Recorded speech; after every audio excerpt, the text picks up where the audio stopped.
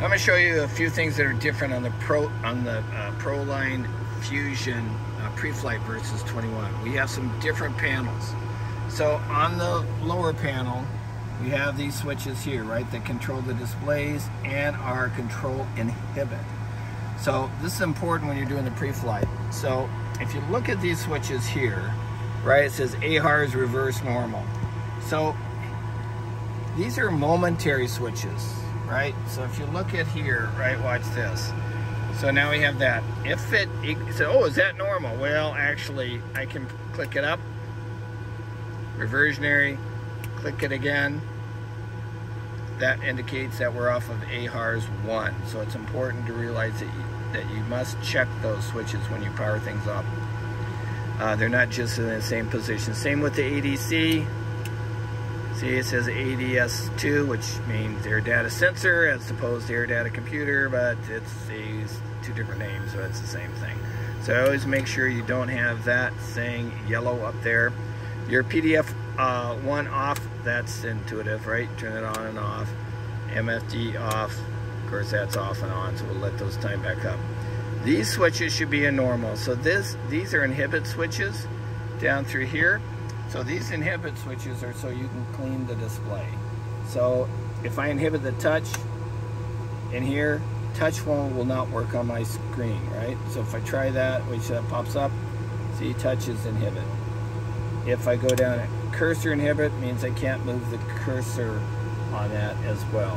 So these are typically only used if there's problems with the display. Like all of a sudden you see the thing go squirrely, everything coming around, moving around, then maybe your touch or cursor, then you have to put it inhibit. But otherwise you want those in normal, all right? And you have the same thing with your MFD touch.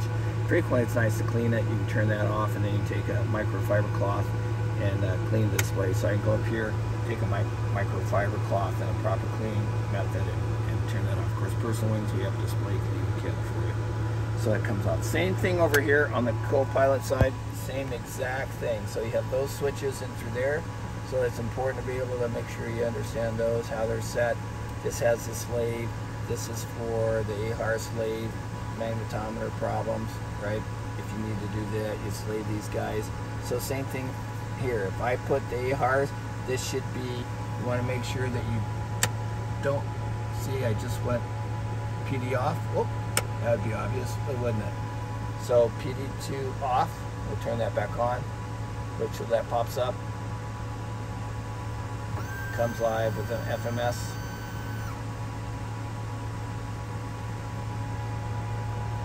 FMS is up. So now if we come down here, and this was accidentally pressed from our previous flight, see it says AHRS 1. We don't want that showing. Same thing here, so we'll turn that back. It said ADC, which means, again, ADS, one, it means on the alternate source. So you want to make sure that these are not only in the right position, all those other switches, but that you aren't using alternative sources. And then of course on the panel we also have dedicated barrel and tilt knobs for the radar. So barrels, so those are set. So those are the big differences when you're trying to check. So you really have to power everything up to check. It's not just position of switches again, as we said, especially for the AHRS and the ADC. It's actually also for the, you have to make sure you have the power on to see it, not just position since they're